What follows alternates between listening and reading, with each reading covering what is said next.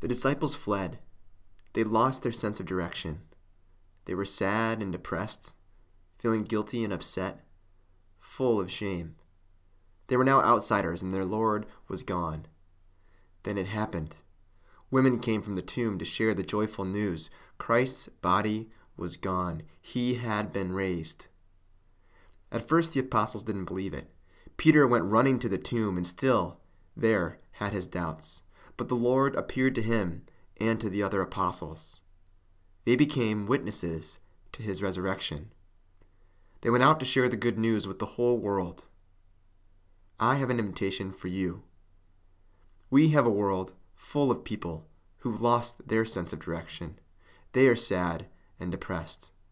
They're weighed down by guilt and shame. They feel like outsiders, unwelcome in the one place they should feel most at home, the church.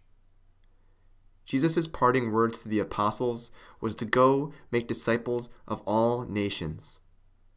This Lent and Easter season, a community of Christian disciples, missionary disciples, evangelizing disciples are gathering together with one simple goal: invite someone to Mass on Easter Sunday.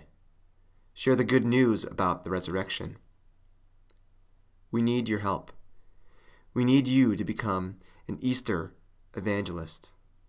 Join us at easterevangelist.com and help spread the good news of Easter. Christ has been raised. Alleluia.